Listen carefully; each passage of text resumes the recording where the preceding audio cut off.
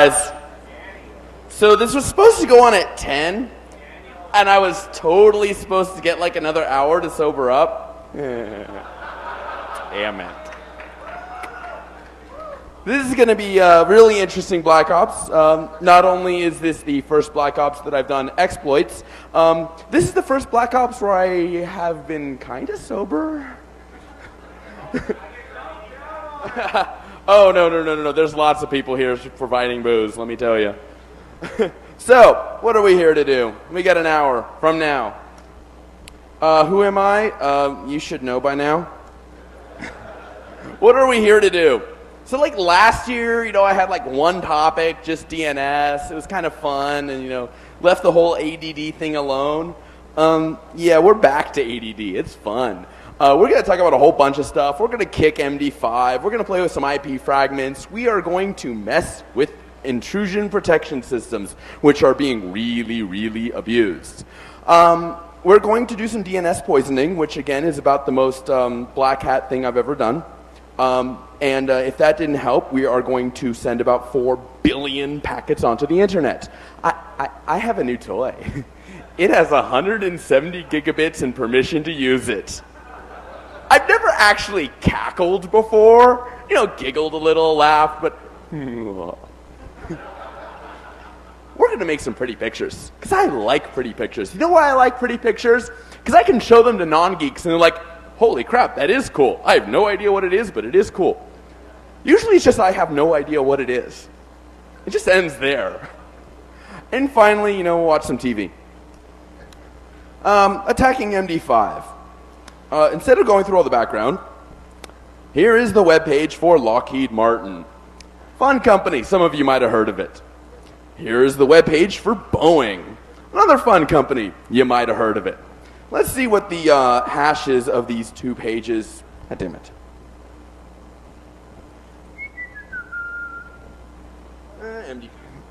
Let's see what the hashes of those two pages happen to be. C0F3AD. C0F3AD. These two web pages have the exact same hash. How could that have happened? Oh, I know you like the hash.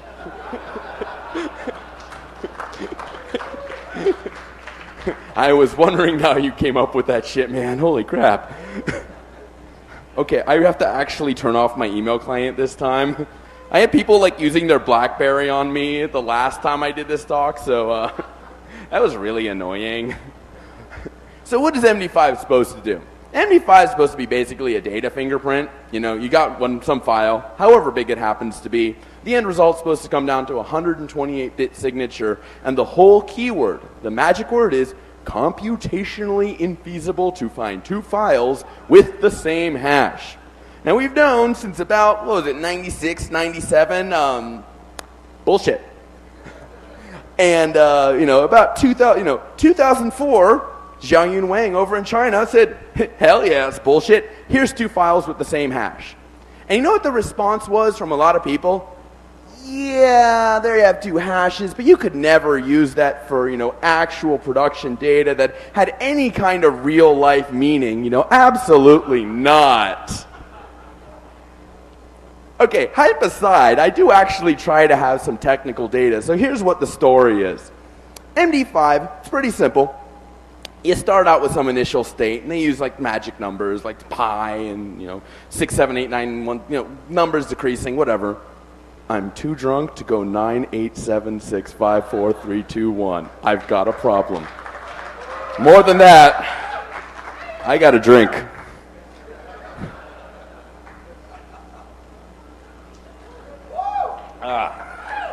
Oh, the way this works at my talks, I like questions. Ask a good one, and you get to drink. And if I can't answer, I have to drink. And, if I'm not done drinking, well, it's a drinking game. So, MD5 basically is really simple. Start with some state. You loop over all your data, 512 bits at a time, and it shuffles that state. And at the end, you end up with some value. You mix in like the amount of data that you did, some metadata, and you end up with what's called the MD5 hash.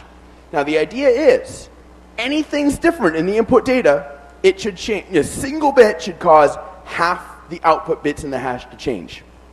Half. It's a big number. What we have here is a visualization of the internals of MD5. You know, we got 64 sub-rounds and 3 rounds, and half of those things are supposed to be flickering. Now maybe you can't see the flicker. You see those little dots? There's supposed to be a hell of a lot more. But, you know, when we've got the Chinese girl, so, you know, guess what? Almost none of them are different. You know, first round, second round, by the third round, nothing is different. That's this big advance of this, you know, this new MD5 attack.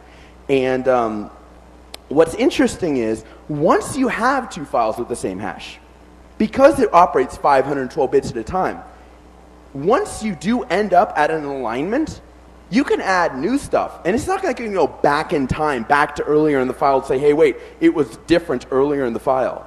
Because you're never supposed to have a collision, because that's what the whole point of a hash is. So in mathematical terms, if MD5 of x equals MD5 of y, MD5 of x plus q, that's going to equal MD5 of y plus q.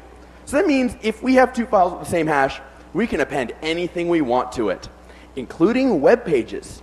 Funny thing about web browsers, who here has written a crappy web page? Thank you! All of you who haven't raised your hands are fucking liars. Web browsers accept everything. That was one of the big advances. You could like put a turd in your fucking web page and it's going to render something.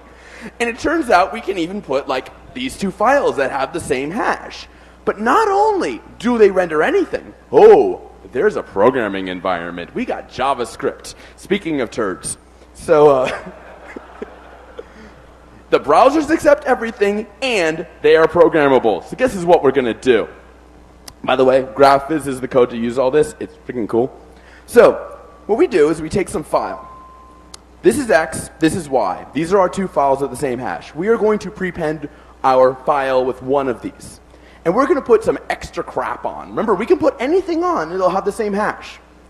Here's the, where'd my mouse go? Here we are. Here's the first web page, Lockheed Martin. Here's the second page, Boeing. And now we have some JavaScript. Now the idea is that MD5 is blind, because, you know, all this crap is Q. X, Y, all this crap is Q. MD5 is blind, but we can put a program in that isn't. So the program goes back and goes, oh, fuck, I was put on X. Okay, Lockheed. Or, hey, look, I was put on Y. Shows Boeing. And that's your output. And so that, in a nutshell, is how Lockheed Martin and Boeing can have the same MD5 hash.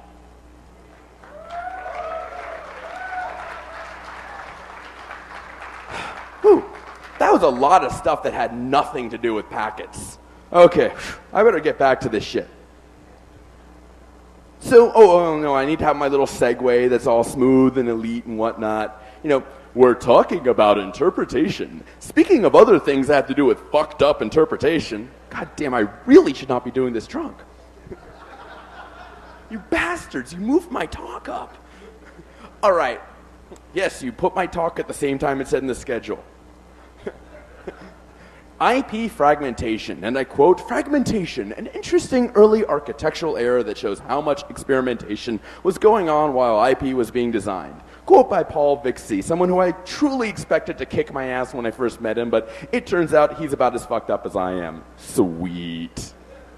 So, what is fragmentation all about? Well, IP packets can be like 65 kilobytes long. Okay, there is no physical network that can send a 65 kilobyte packet. Well, okay, none that's actually used in common usage. So the idea behind IP fragmentation is we can take these ginormous packets and shrink them down into little chunks, fragments. It's fairly straightforward. Why is this a problem? The whole idea with IP is that it's supposed to be stateless. You got a packet, you send it, you move the fuck on. With fragments, hey, you know, you can send fragments and not have to worry about it, but when you receive them, you have to store these things because you get one fragment and later on you might get another and maybe you will and maybe you won't. But the point is you got to keep this stuff around in RAM. And that's annoying. Not just as annoying, it's about 98. Tim Newsham and Tom Patchak actually showed, look, we can get around like every IDS out there by just doing strange games with our fragmentation. We have overlapping fragments. You know, this fragment says it has the same data as that one. Which one is going to be, you know, what is the correct interpretation? The RFCs are just like, fuck if I know. And then Frag Router comes out and is just like, no, really, we can kick your ass. Here, watch. And so this is like 98, 99. This is old shit, right? Look, IP's been picked clean. There's a reason I moved on to DNS, because like layer 3 and 4 are done. So I thought. In the crypto realm, I did all this stuff with OpenSSH. We've been dealing with timing attacks lately. All this crypto is all vulnerable to like how long things take. And I'm thinking about this, and I'm going, I wonder if I can apply timing stuff to IP. And it turns out, oh yes. It turns out there's an IP fragment reassembly timer. It turns out that there's only a certain amount of time. Are you pointing at me? What are you pointing at me? Oh, now you're the middle finger. What is this shit? Oh, I'll take this opportunity. So speaking of pointing, there's all these shirts that have me pointing that say ScanRan motherfucker. And it's done by the Torcon sluts. And, hey, you got a new title. Would you rather be a goon? Should have had a better t-shirt.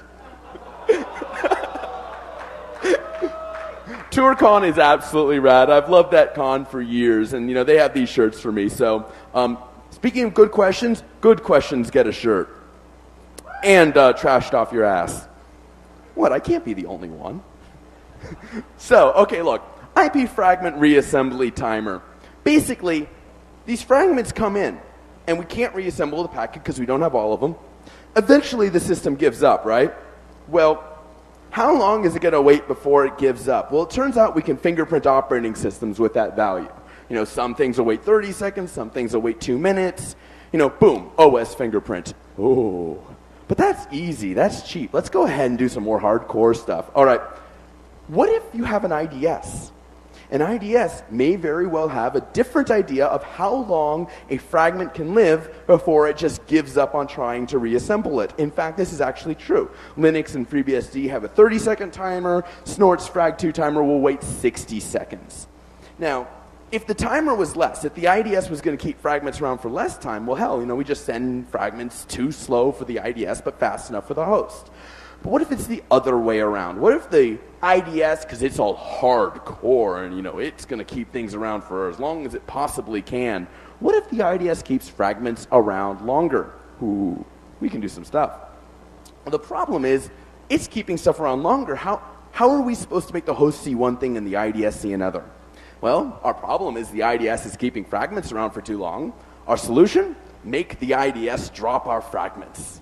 Well, that sounds really easy. How are we going to do that? Well, there are two ways a fragment leaves the reassembly queue. Either A, it times out, or B, it's reassembled against something. I like that B. I like the idea that it's just going to work, but not the way it plans to. Watch this. Here's what we're going to do, right? Look, take our payload, up to 65 kilobytes. We are going to split it into a whole bunch of fragments. We're going to take the even-numbered fragments, we're going to make a copy of them, and we're going to fill those fragments' payload with noise. Absolute crap. And we're going to send this absolute crap. And you know what we're going to do? We're going to wait. So we send the crap, and the host has some crap. And the IDS has some crap. But you know what happens after 30 seconds? The host drops the crap. But the IDS, it likes the crap. It keeps it around.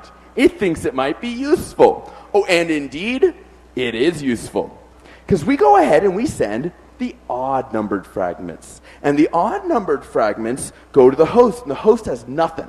So the host holds on to these odd-numbered fragments and says, well, I've got to wait for some stuff in the future.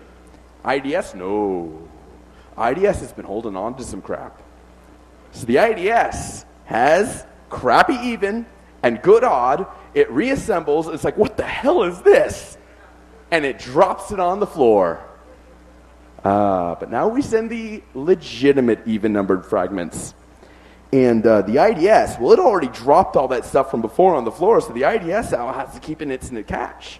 Has to keep it in its cache. But the host has legitimate even, host has legitimate odd, host reassembles just fine. And then you win.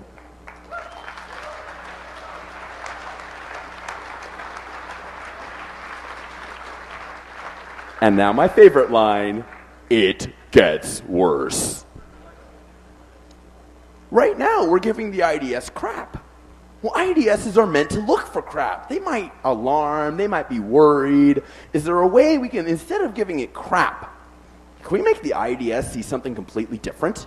You know, like the IDS sees a get slash and the host sees a SQL injection attack? Ooh. Here's what we're going to do. Now, get slash has some headers, and a SQL injection attack has some headers, and it turns out a fair amount of these headers can be exactly the same. So what we're going to do is we're going to split our stuff into 3 packets. A common header, good stuff, and you're going to die.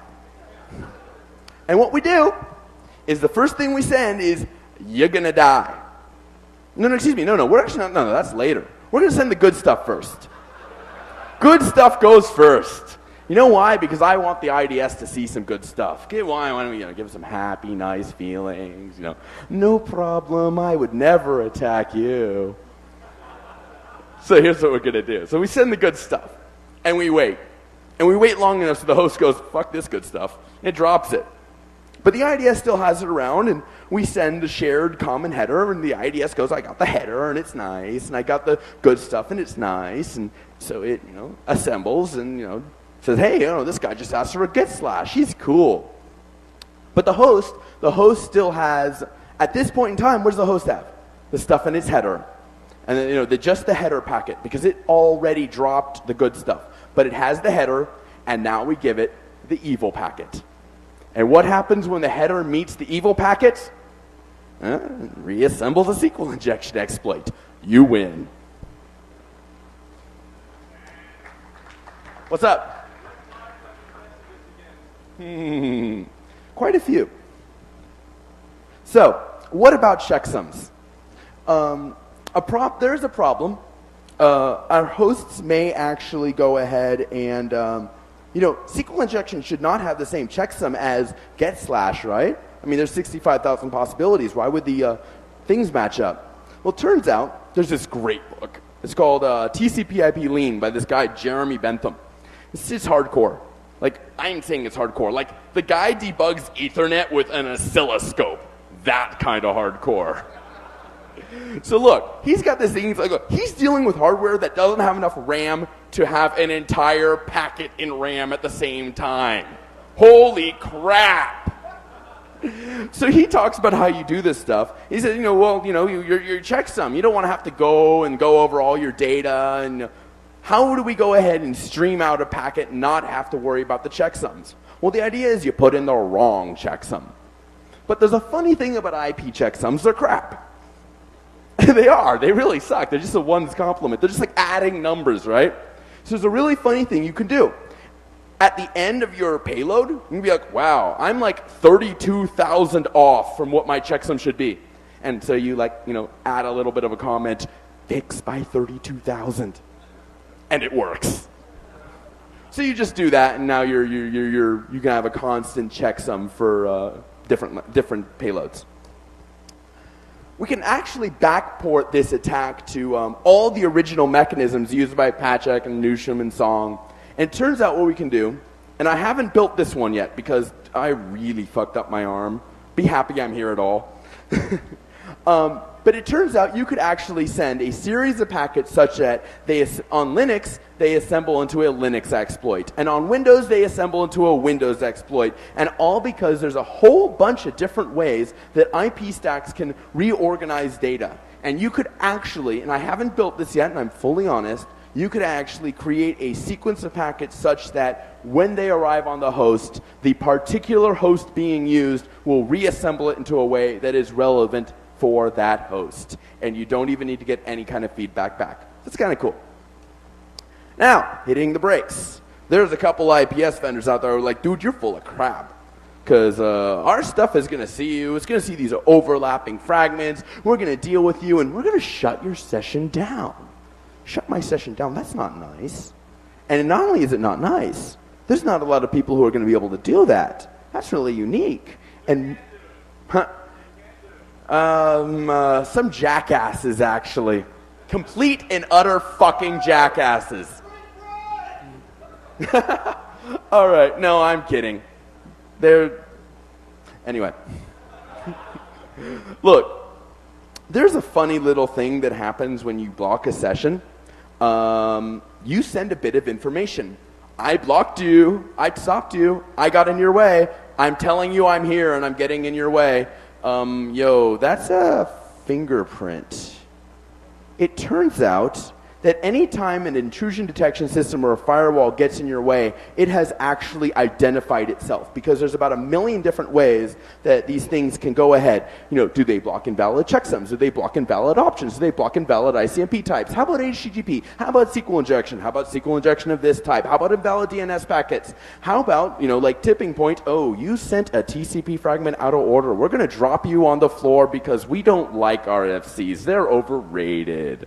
You know, or checkpoint, oh, you're using DNSSEC. That's never going to be feasible. Point is, you can go ahead and identify pretty much every firewall and every intrusion protection system based on whether, in a given session, if you do something it doesn't like, if it kills your session. And it turns out you can find out the precise hop that the IDS and IPS is at by using Mike Schiffman's firewalk method, which is basically you go ahead and you send your nasty stuff 1 hop before the firewall, and then you send it 1 hop after.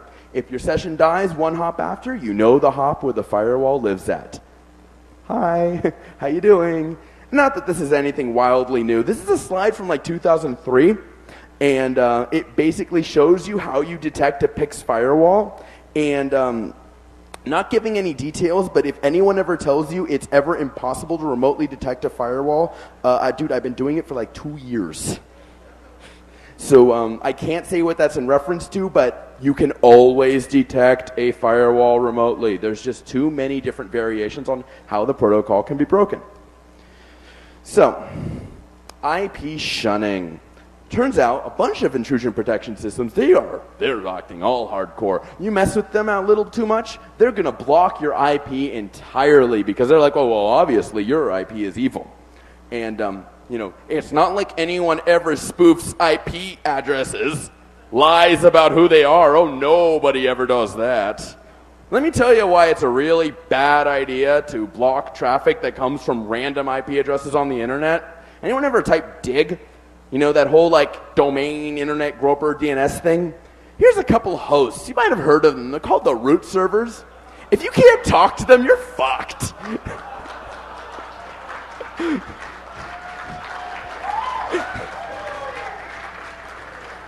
So like anyone who's running these IPS is like, hello internet, here is my firewall rule set. Would you like to submit new rules?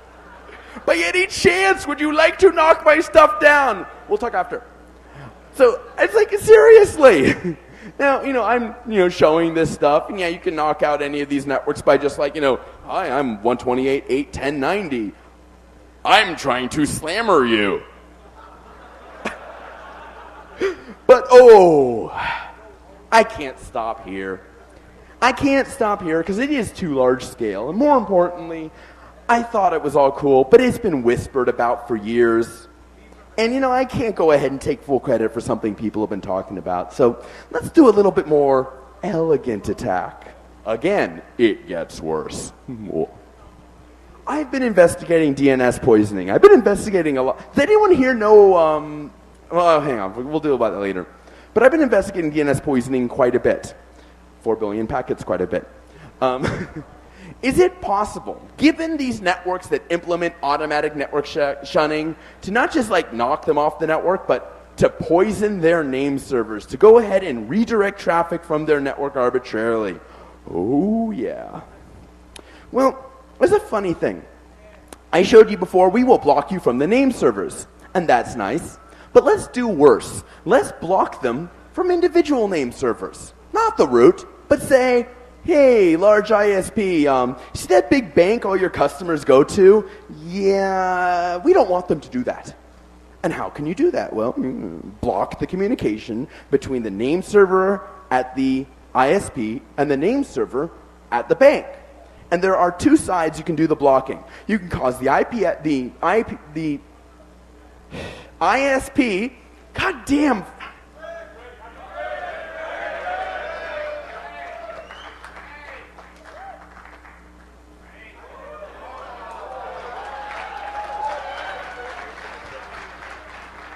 Humperdinck, I believe I am out. Hey, I drank everything that was there. I think you need a drink. So, you can block at the ISP side, you can block at the bank side. Both ways,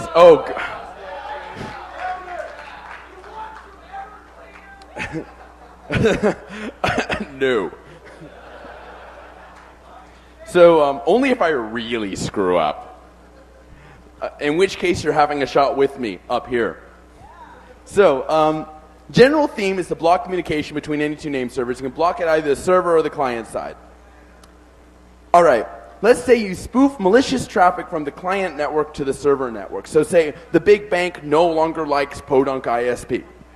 All right, that means Podunk ISP is sending out requests and nothing's coming back. All right, let's think about that for a second. We got about, assuming a fixed port, we'll talk about that in a second. We got about 65,000 possibilities for what the transaction ID is going to be. The transaction ID, of course, controls whether or not when I spoof a packet, it actually is going to get blindly accepted. Well, kind of funny, is usually it's called a race condition. I would have to get my, my fake reply back before the real reply comes back. But you know what happens when the intrusion protection systems are in place? Well, it's a race, but I took a bat and knocked out the other guy's kneecap, so he's not running anymore. So I got about an average of 32,000 packets to do, and instead of in about like 100 milliseconds, I can do it like about as long as I freaking want. Moral of the story, do not automatically shun IPs. But, I can do the other side. I could also spoof malicious traffic from the server network to the client network. So, you're some Podunk ISP, and it's like, holy crap, the bank is trying to kill me. I paid my loan, man. Well, so there's a little difference here. Because you'd think, if the ISP is no longer talking to the bank, well, the ISP sends out the request, and the reply comes back, and the reply is blocked. But if the reply, you think, well, when I spoof stuff, well, it also has to be blocked, right? Funny thing about IP, there's no affinity. And by that I mean, IP addresses, you can actually return a DNS, when you send out a DNS request, about 15% of the time some other guy replies. And it works. So that means the legitimate host can't send you back replies, but the entire internet can be spoofing replies back. And they'll all work if their transaction ID is correct. Oops. Again, do not implement automated network shunning. But there are people who like it, and I'll go ahead and I'll say, okay, make sure you can talk to name servers, see if you can make it so your outbound communications override any automatic shunning, and again, do not touch name servers. But seriously, don't do this stuff. There's just 80 million ways that automatic shunning, they're giving you guys access to their firewall table. What is wrong with these people? So don't do that. Go to the next slide. But what about complaint emails? Funny thing, aren't they going to send complaint emails and negotiate and find out this stuff's going on? Well, funny thing happens when you block someone's name server. You can't send mail to that domain anymore. Oops. Now, what would I know about complaints? Well, when you send 4 billion IP packets, people can tend to notice. I've been working with these guys called Prolexic. And, what's up? God damn it.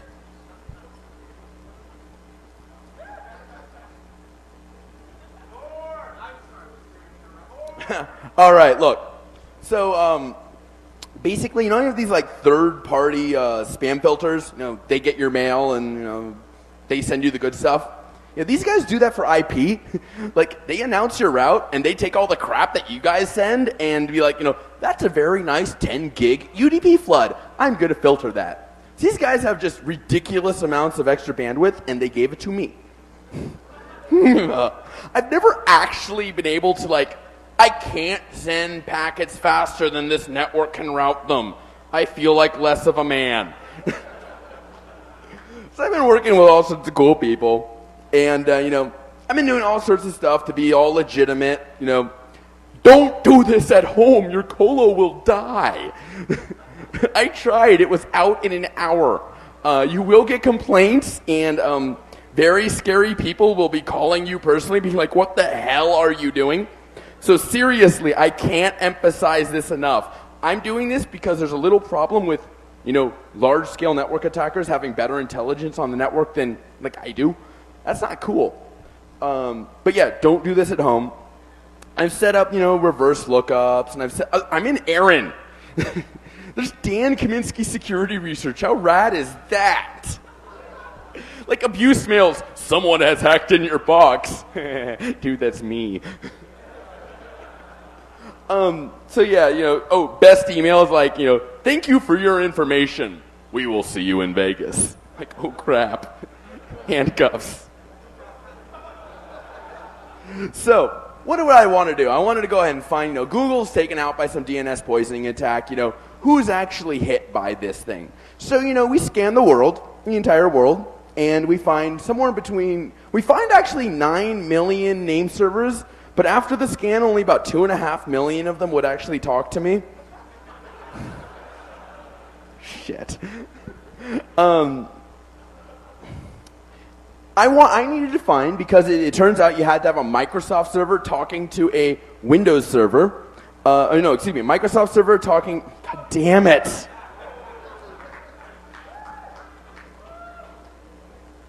Okay, the problem with this plan is like the more I drink, the more mistakes I'll make.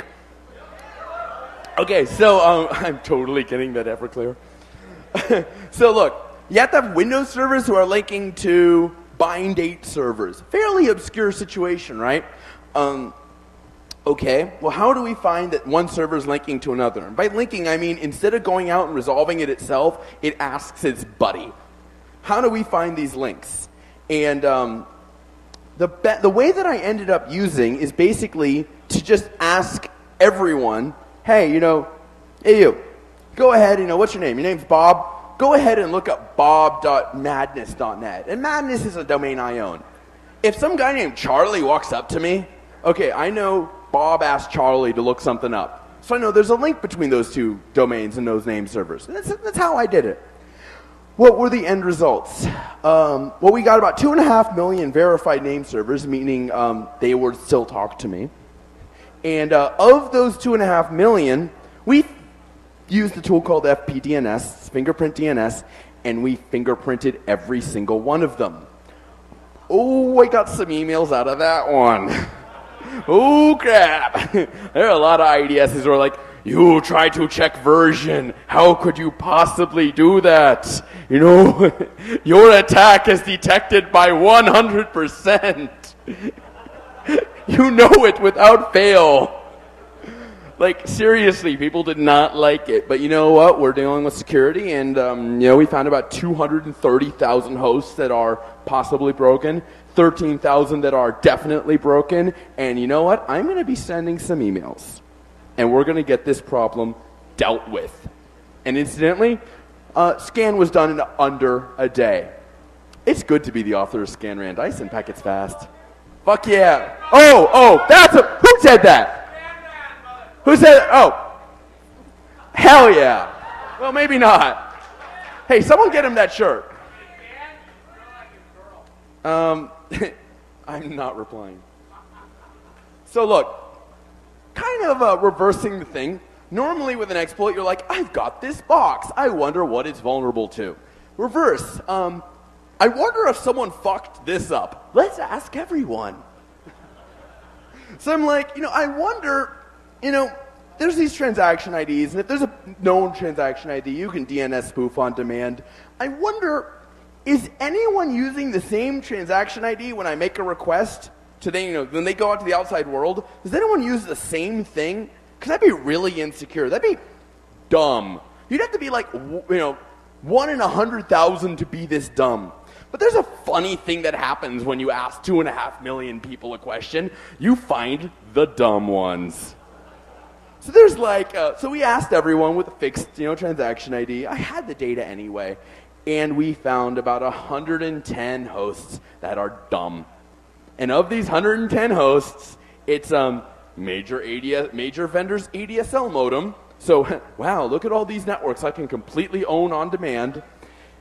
And the name server that I was using to host my own data. God damn it. In my defense, it was an old version. But oh yeah. So, oh fuck that. God damn it. Speaking of, God, you fucking assholes, I need to do the drinking game. All right. I'm liking this. I may do all my talk smashed. Hello, sir. I'm drunk. I don't know how we never noticed this before. You know how in TCP you can scan for servers? Well, UDP is a little different. There really is no difference between a client and a server. How did we not realize until 2005 that you can scan for client ports as well? Name servers very often have fixed ports that they send all their requests from. They use a single socket. And it turns out you can scan for this client socket. You can find out who they're sending requests out to. And I'm like, well, what are these ports? I bet there's lots of servers that send out questions from a source port of 53. But you see, that's, I think. The nice thing about having ass loads of data is you can know. Let's look at the data. Oh, look at that. 823,000 times. The source port was 32,768 on an outgoing request. And 195,000 times it was 32,769. And 54,000 times 70. Oh, you're telling me on a large portion of the internet infrastructure I can monitor load levels on remote name servers? Sweet. So, you should be running a name server that actually varies its local port. Other stuff, there's like a 15-minute chunk of DNS poisoning, things I can't tell you about, but holy crap, someone's up to some nasty shit. Wow. And I wasn't even looking for it. It just accidentally came back. Hey, by the way, we're spoofing these guys. You're what? And it turns out there's all these like systems that automatically investigate what the hell you're doing when you are sending 4 billion packets. But when they investigate, they have no idea that the investigation comes back to you. So I've got like traffic from really, really dark networks where it's just like, hi, there's no one within the rest of my class A, but who are you? No. Who are you? So, as long as we're sending ass loads of traffic, can we make some pretty pictures? Because, people like that. And so I've actually generated a methodology that goes ahead and maps all internet routes in about a couple hours. It's really, really fast. And, rather than just like hype, I'll show you the raw data as it's collected. And before anyone from DEF CON has a heart attack, this scan is happening from the 170 gigabit pipe. So we go ahead, we go into it.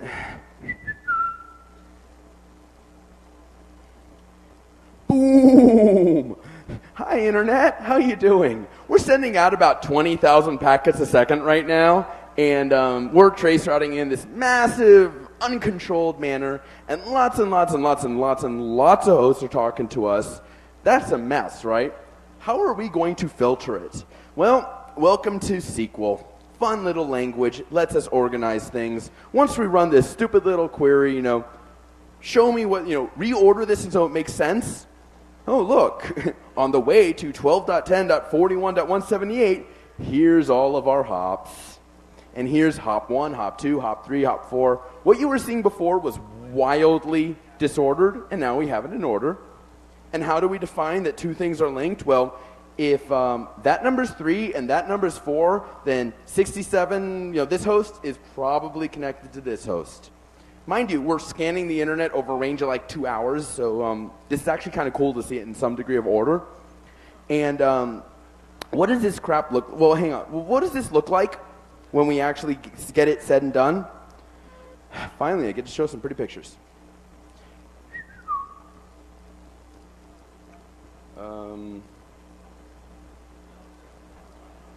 I know. I'm well aware.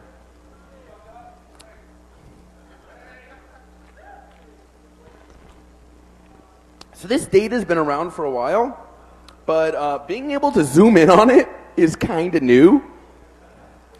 And being able to like tilt it down and, you know, raise it up and like fly around. Everyone, you know, Hollywood really wants someone to do this, so fine. Here, I'm flying around the internet. Ain't that rad?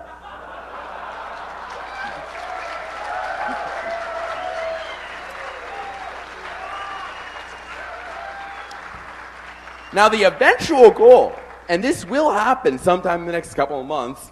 Yeah, I really broke my arm. But the goal is that we can go ahead and we can take live data and we can go ahead and plot it. So this is all black and white, and as you actually use the net, it goes, you're going over this path, you're going over this path, here's all the constraints and all that kind of stuff. And that's the kind of data I want to be able to, you know, collect. It turns out when you do this kind of large mapping, there's a couple things you can do extra.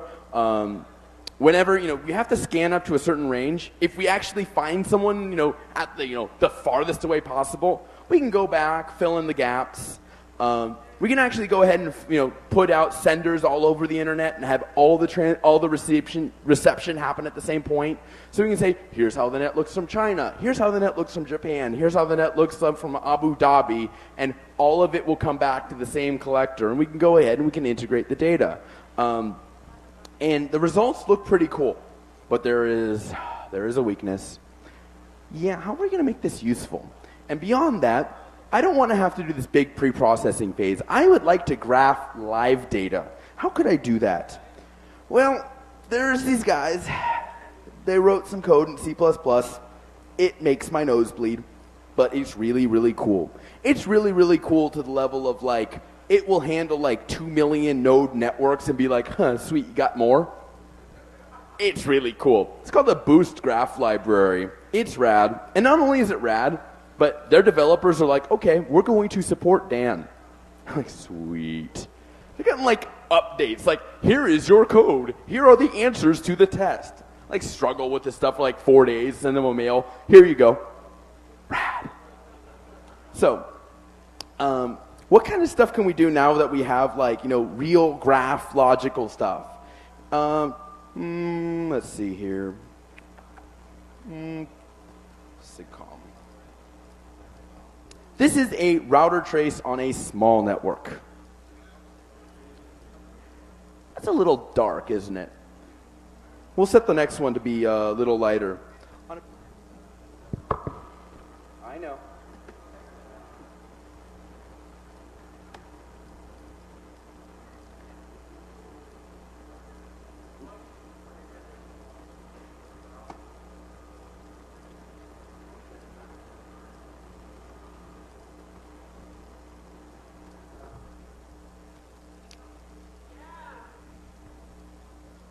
This is a fairly large-scale network, and actually this is a router trace. We're watching traffic, and it's actually animating out in front of us in real time, and we're watching basically nodes that aren't talking to anyone else. Here's a cluster right here that's just one server talking to lots of hosts. Here are servers that have a multi-tier relationship. This is all very early code written in the last week or two, but ooh, it's pretty. And the idea is you can actually like stream random data in. If I had any faith in the networks at these things, I could actually do live TCP dump with all interrelationships shown on that kind of map. And is this useful? Well, I haven't made a discovery on it. I took all my DNS interrelationship data and put it into that graph. And what did we find? Interestingly enough, oh crap, there's a whole bunch of hosts that are all coming back to one that I expected. What I did not expect, and it'll take actually a few seconds for it to show up on this, but you'll just have to believe me. My expectation was that you would have, you know, lots and lots of hosts that actually went to one backend that talked to me. What you actually see is a pretty complex multi-tier relationship. One name server will talk to another name server, will talk to another name server, and to talk to another name server. This was something that I would not have expected. I actually don't know the layouts that create this, but having seen the data, having seen it visually, I could now build my systems around that assumption. The goal of all of this is that when I do mass internet scale scans, every time I send a packet, I can know the route that packet is going to probably take. I can know the routers it's probably going to go over. I can know what the bandwidth implications are. I can look at my pipe as a water hose, as a pipe of just high pressure water. And I can go ahead and build taps on that based on what the implications are on the underlying network. So I can say, here's a T1, packets through there can only go at this rate. Here's an OC48, packets on here can only go on this rate. And most interestingly, I can put monitors on every single router that I'm sending traffic through. And the moment those monitors, I call it canaries, you send 5 or 10 packets a second to each router you expect to go through, as soon as these canaries stop responding, you know you killed them. So, I'm going to start killing canaries. Ain't that fun? And now the last thing. I have no idea if I've gone over, but I hope you guys have had fun. Who here was at my talk here last year? Hey, I haven't screwed up yet. So, you're wearing a power glove. How can I resist? Anyone got shot glasses? Can I get some shot glasses up here? What's your name? Patrick. Patrick, this is why I fucking come to DEF CON. Because people will get me really fucked up. Mind you, I've never had Everclear before.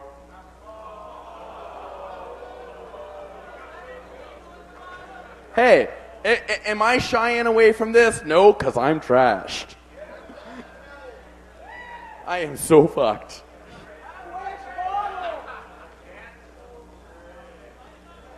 Hey, I am drinking. I know. All right, we're here. You know what we're drinking to? We're drinking to TourCon, probably my favorite small con in the world. It is just the shit. DEF CON is rad. TourCon is just... Hikari is awesome. Is Hikari even here? Dude! Fucking Hikari. Dude. Hey, wait. Do we have a third shot glass by any chance? Hikari, get the fuck up here. Here, you're drinking this shit. I'm drinking Everclear. You could drink the fucking Morgans. Just drink. All right. To a great fucking con. You guys all rule. Thank you so much for coming here.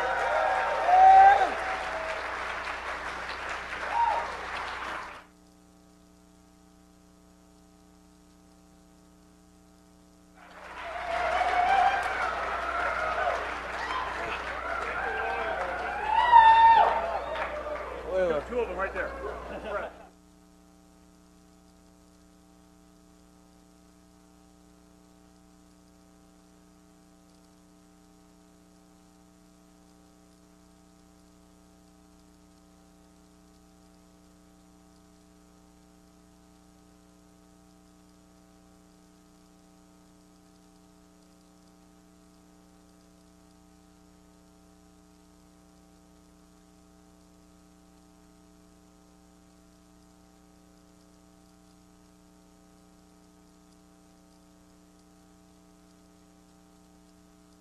Filling, so it's actually working. Holy hell, I didn't think it would actually work. All right, I'm putting audio out through the PC interface. This better work, guys. I'm warning you. Audio's coming any minute now. Oh, so I had to put on a huge cache on this thing because the Black Hat network was broken beyond all description. It was like wireless from like 20 feet away. Michael Flatley is the Lord of the Dance. Darth Vader is the Lord of the Sith. Okay, Robot Chicken is the best fucking show in the world. What are we doing here? Half Crystal Lake, supposedly haunted by a machete-wielding spook named Jason Voorhees. We should make like hockey sticks and... Robot Chicken rocks. And that's all about all I have for you fucking guys.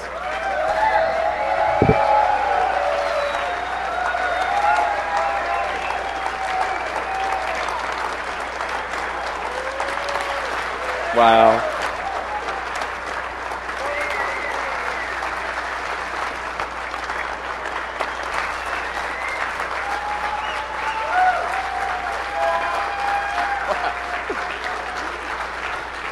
So, wow. Just fucking come up here. I want people to hear your shit. Seriously, I really want people to come up and ask questions. Can I fucking have your babies? Dude, you're a guy. Seriously, someone came up with some auto-shunning question. Come on, come here. All right, what you got, man? Do the IPSs that you're aware of, will they auto-shun their loopback interface? I had totally not thought of that. That would... I seem to have nothing to drink. You guys are falling down on the job. I bring you here for... What, you want me to drink? Okay.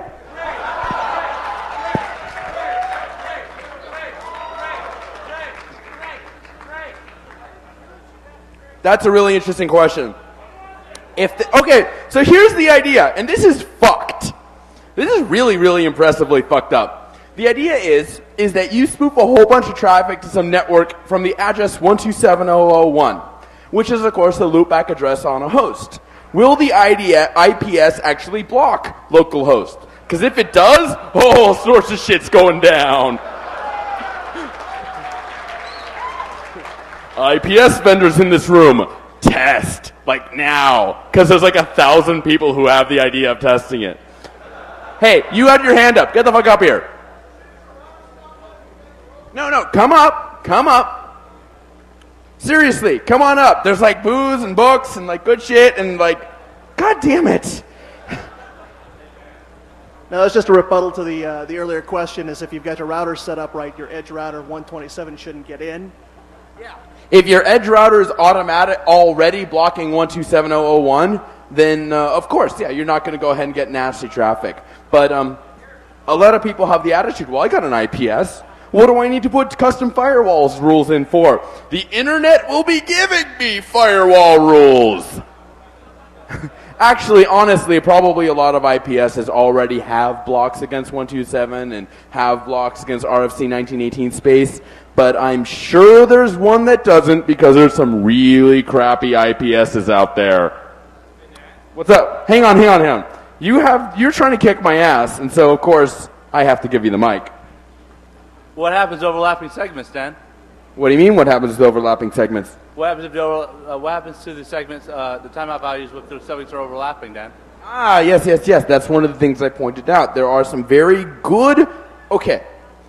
There are some relatively good IPSs, because they're all shit, but there are some relatively good IPSs that will notice, hey, look, they basically will go ahead and have their timing value for how long a fragment can live, but fragments have a particular IP ID associated with them, and there will be a separate timer, a much longer timer that notes, hey, I may have flushed this from my queue, but this is a fragment on a session from an old. This is a fragment that could be applied to an old session. In other words, someone could be trying to mess with me. Why would I try to be messing with anyone? Yeah, okay, so they can bust me. Those IPSs are really easy to fingerprint, and there is a problem in this industry. There are vulnerabilities in security code itself. I don't want a shirt. I just want you to take a drink.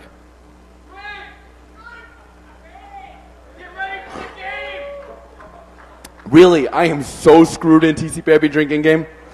Hey, come up here. Can I have your baby?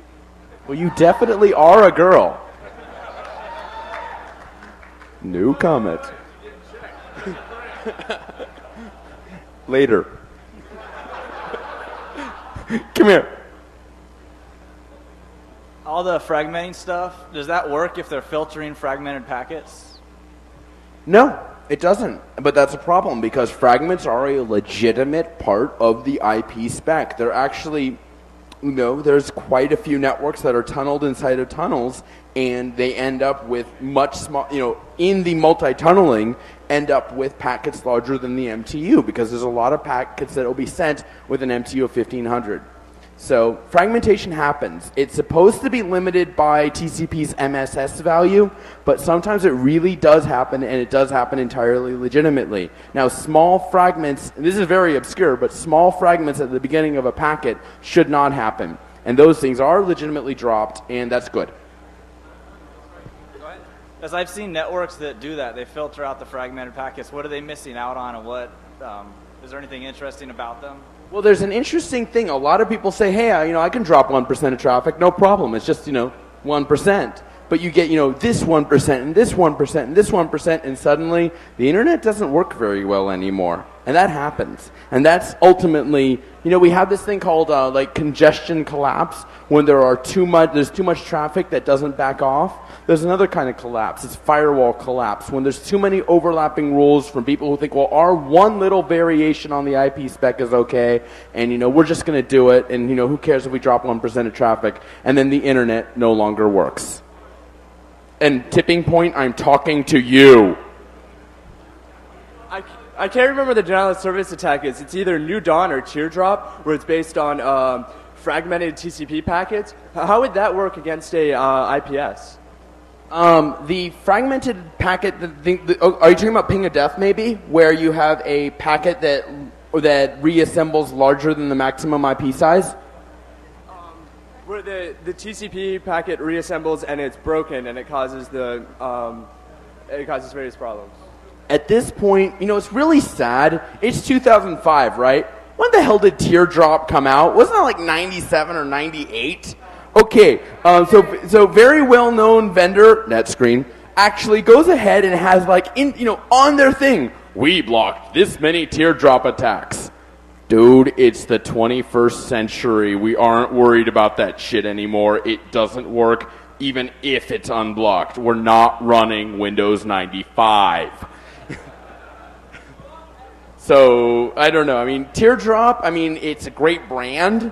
Oh, incidentally, you guys know how names are done in the virus industry? It's they're all named by the guys who find them. So they just we're going to call this attack Teardrop. We're going to call this attack Code Red. Because, they didn't put a big brand copyright on it when they attacked our network. So we're going to name it whatever gets us the most attention possible. And that's why they all have sexy names. Of course, there was a real problem when one of them named in their thing Doxpar. Because I do Doxpera research, and Doxpar caused me all sorts of problems. Especially when the variant happened, Doxpar.a. You bastards. All right, other questions? What? Hey, uh-oh. What do you think of the recent ICMP-based attacks? There's so much over. So it's really funny. Yes, you can kill ICMP sessions if you can figure out the 4-tuple of source IP, dest IP, source port, dest port. You totally can. But I went on Deja News, and I found a post from 1993 calling this shit old. Dear God. No, okay, the actual attacks are real but old. To his credit, he's right. They still work, and they shouldn't. His stuff about slowing... There's this guy, he has this stuff about slowing down networks. Why am I drinking? I was right. Okay, his stuff... Oh, fuck.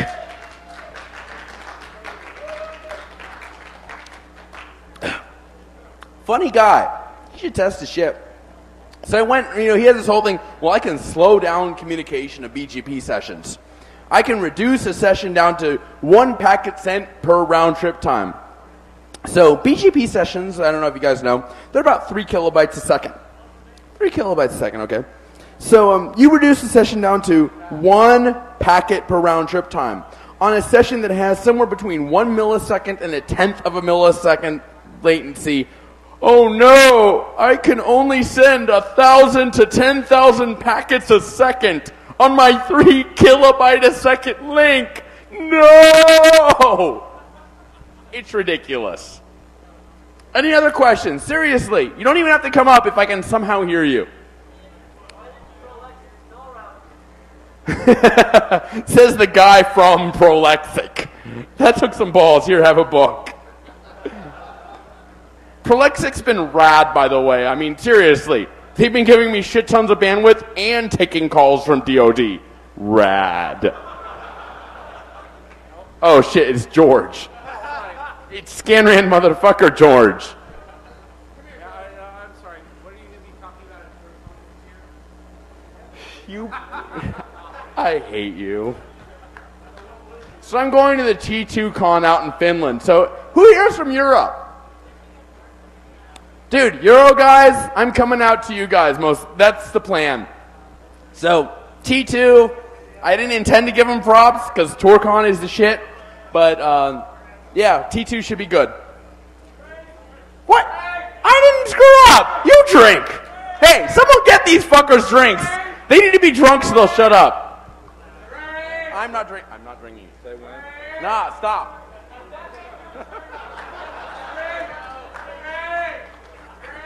All right, do we have anything else? Because I should probably give this shit up to Hacker Jeopardy. Okay, go ahead. You have a good question? One last question. No, dude, hang on. I want this guy to ask a question. You said that one of your attacks was based on the difference between IDS timing and host timing. Well, in Linux and FreeBSD, isn't it possible, even in extreme situations, just to rebuild the stack? So if you know your vendor in advance, just to match your IDS timings and your host timings? Man gets a book. Man gets both books. That is an excellent point. Those of you who are very smart admins can go ahead, adapt your host to your shit-assed IDS, and make things align perfectly. Absolutely correct. Fantastic point. Are you advocating we break our host to match our IDS? Hey, I'm advocating we adapt our host to agree with our IDS's fucked up view of the universe. Thank you very much. Absolutely. What's up? And I think, unless there's any more questions, I think I am done here. You guys are fantastic. I love you guys.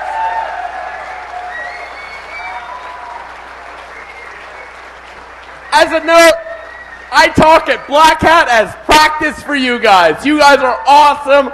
I cannot even say thank you so much for all. And there's one last thing that is really important that you all know. I have an insane network pipe, and I'm taking proposals for how to use it. If you have an idea for what will help secure the internet, I will take the shit of spreading it everywhere. Talk to me. Don't do it yourself. No, not porn. You sick fuck. Especially for the kind of porn you want. All right, I'm off to the drinking game where I will puke my guts out. Thank you.